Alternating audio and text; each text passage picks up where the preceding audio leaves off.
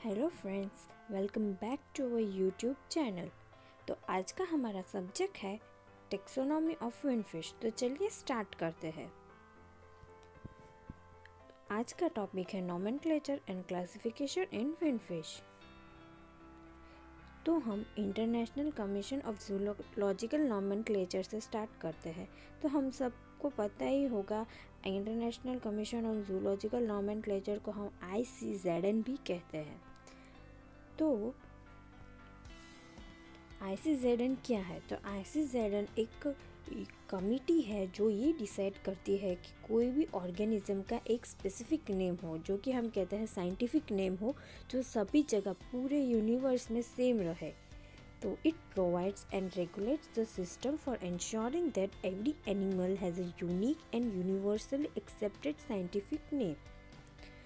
और its financial and management affairs are handled by the International Trust for Zoological Nomenclature, a charity non-for-profit company registered in UK. तो ये ICZN है, वो एक trust है या चैरिटी है जो हम बोलते हैं, जो कि UK में रजिस्टर हुई है।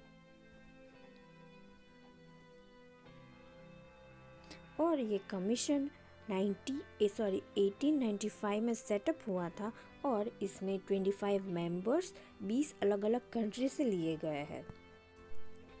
7 million species of animals are recognized and more than 2000 new generic names and 15,000 new specific names are added to the zoological literature every year। मतलब 7 million species रिकॉग्नाइज होती है पूरे ईयर में और more than 2000 new generic name और 15,000 से new specific names add होते हैं ये जूलॉजिकल लिटरेचर में पूरे साल, मतलब हर साल ये होता है। सो अब नेक्स्ट हम पढ़ेंगे नोमेनक्लेचर। तो नोमेनक्लेचर सिंपली क्या है कि नोमेनक्लेचर मीन्स हम किसी को भी नेम देते हैं, साइंटिफिक नेम देते हैं, बस उसी को ही नोमेनक्लेचर कहते हैं। तो ये International Code of Zoological Nomenclature is a system of rules and recommendations authorized by International Congress of Zoological। और इसका ऑब्जेक्टिव क्या है? तो ये इसका ऑब्जेक्टिव बस यही है कि वो जो साइंटिफिक नेम कोई भी ऑर्गेनिज्म को देता है वो यूनिवर्सली सेम होना चाहिए, सब जगह सेम होना चाहिए। तो बस वही उसको वो स्टेबिलिटी और यूनिवर्सलिटी होते हैं ना, जो यूनिवर्स में सब सेम होता है, बस वही उसको प्रमोट करने का।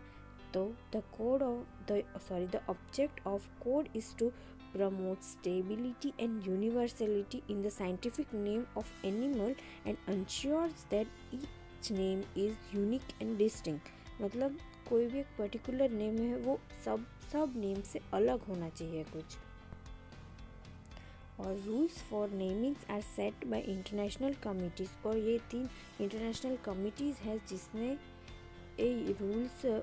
जिसके रूल्स इस पर जो नोमेनक्लेचर पर चलते हैं। तो वो है international code of zoological nomenclature, international code of botanical nomenclature और bacterial code and bears manual.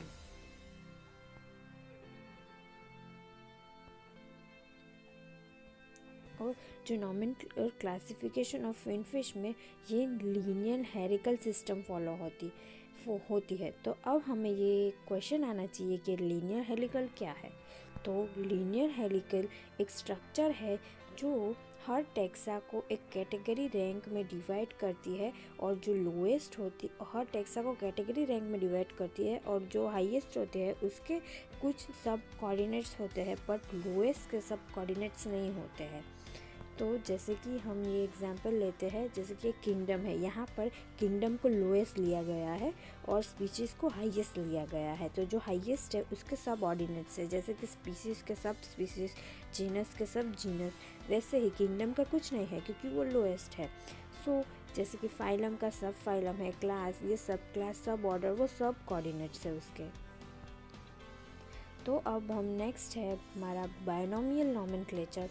तो बाइनोमियल नोमेनक्लेचर क्या है कि वो जो हम नेम देते हैं साइंटिफिक नेम, उसका जो मेथड है उसको हम बाइनोमियल नोमेनक्लेचर कहते हैं।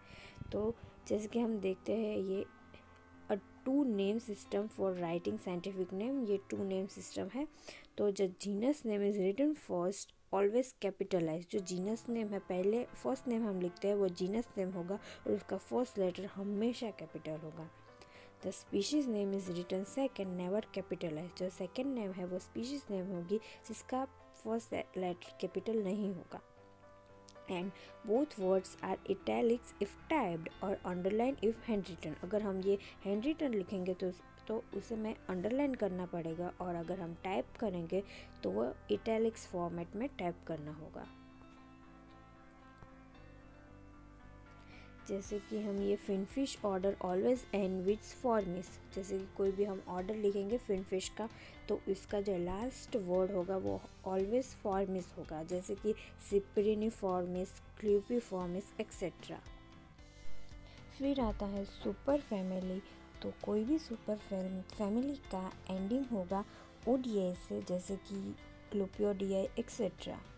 और कोई भी फिनफिश की फैमिली होगी वो आईडीआई से एंड होगी, जैसे कि स्क्रॉम्बोडाई, स्क्लेरिडाई एक्सेट्रा। और ट्राइब नेम होगा वो हमेशा आईएनआई से एंडिंग होगा, जैसे कि कैरेंजिनी एक्सेट्रा। और अब हम पढ़ेंगे पीरियड्स ऑफ क्लासिफिकेशन, उसमें 6 पीरियड्स ऑफ अलग अलग क्लासिफिकेशन है जो हम स्टार्ट करेंगे फर्स्ट पीरियड से। तो फर्स्ट पीरियड जैसे कि हिप्पोक्रेट्स इन 460 से लेकर 377 बीसी तक उसने डिफरेंट काइंड्स ऑफ एनिमल्स को इन्यूमरेट किया था। फिर आता है एरिस्टोटल, एरिस्टोटल को फादर ऑफ क्लासिफिकेशन भी कहते हैं, और उसने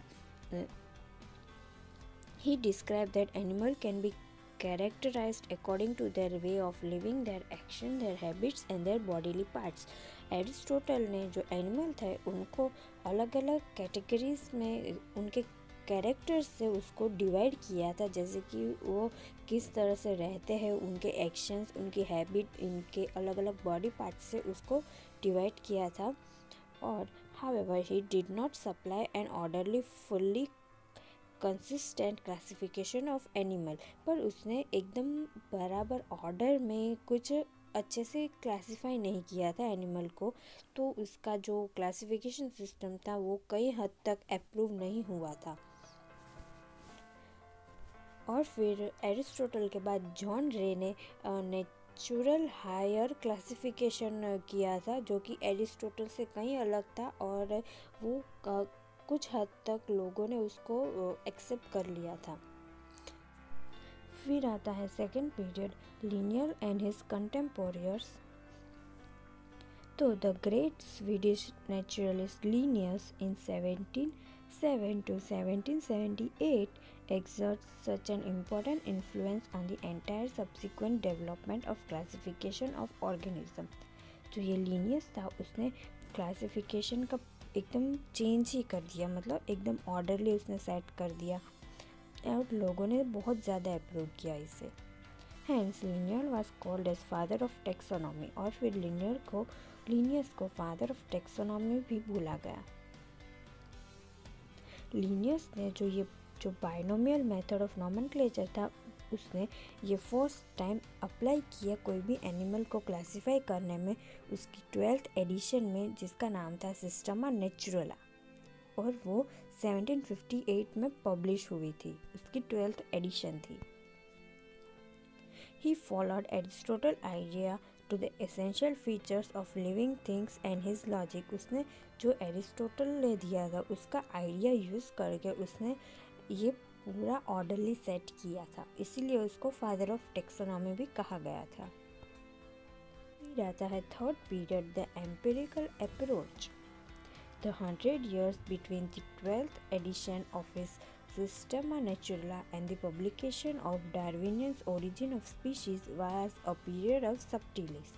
तो यहाँ पीरियड ऑफ सबटिलिस का कहा गया है, तो ये पीरियड ऑफ सबटिलिस क्या था, तो जो कि 100 years का डिफरेंस था 12th एडिशन और ये डार्विनियन ओरिजिन ऑफ स्पीशीज़ के बीच में, जब ये दो बुक्स पब्लिश हुई थी उसके बीच में जो ये 100 years का गैप था उसको पीरियड ऑफ सबटिलिस कहा गया है।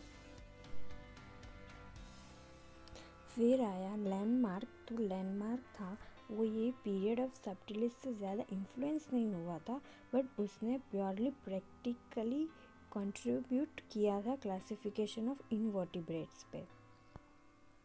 फिर क्यूवियर्स बहुत ही ज़्यादा इन्फ्लुएंस हुआ था पीरियड ऑफ सब्टिलिस से। तो उसने ये बोला कि ये पीरियड के टाइम बहुत ही ज़्यादा नंबर इंक्रीज हुए थे जो नोन एनिमल्स थे उसके, और उसने ही वॉयेज all over the globe acquainted zoologist with the animals of Africa, Australia and America, और उसने पूरा वॉयेज किया था ये स्टडी करने के लिए। फिर fourth period Darwin and phylogeny. तो ये चार्ल्स डार्विन था, उसने पूरा वॉयेज के टाइम पे उसने ये डिस्ट्रीब्यूशन, वेरिएशन, सिस्टम, एडेप्टेशन, ये सारी फिनोमेना उसने देखी। और फिर taxonomist begin to accept evolution. फिर सारे जो टेक्सोनॉमिस्ट थे उसने इवोल्यूशन को एक्सेप्ट किया कि हाँ भाई इवोल्यूशन हुआ था। और फिर ये जो जर्मन बायोलॉजिस्ट था अर्नेस्ट हैकल, उसने प्रोटिस्टा टर्म प्रपोज किया। और फिर his phylogenic tree and subculations greatly stimulated the taxonomy। फिर ये जो phylogenetic ट्री था और स्पेक्यूलेशंस था वो टेक्सोनॉमी पर थोड़ा बहुत इन्फ्लुएंस हुआ था उसका। फिर फिफ्थ पीरियड पॉपुलेशन सिस्टमैटिक्स। तो the study of interspecific variation was the objective of population systematics. तो ये इंटरस्पेसिफिक वेरिएशन की स्टडी थी, वही पॉपुलेशन सिस्टमैटिक्स का ऑब्जेक्टिव था। It is not an alternative to classical taxonomy but an extension. ये जो पॉपुलेशन सिस्टमैटिक था वो क्लासिकल टेक्सोनॉमी का अल्टरनेटिव नहीं था, मतलब उसके जैसा नहीं था, बट उसका कुछ एक्सटेंशन था, मतलब उसका थोड़ा सा कंटिन्यूएशन था। फिर सिक्स्थ पीरियड। तो the period is characterised bye renewal examination of whole theory of taxonomic and development of biochemical and molecular markers to study the interspecific variation. तो ये जो सिक्स्थ पीरियड था उसमें जो टेक्सोनॉमी की थियोरी थी, पूरी थियोरी थी, वो पूरी तरह से डेवलप हो गई थी, और बायोकेमिकल्स और मॉलिक्यूलर मार्कर्स भी डेवलप हो गए थे। फिर इसी के हेल्प से इंटरस्पेसिफिक वेरिएशंस की स्टडी भी हुई थी। Okay, so we will meet in the next video. Till then, happy learning.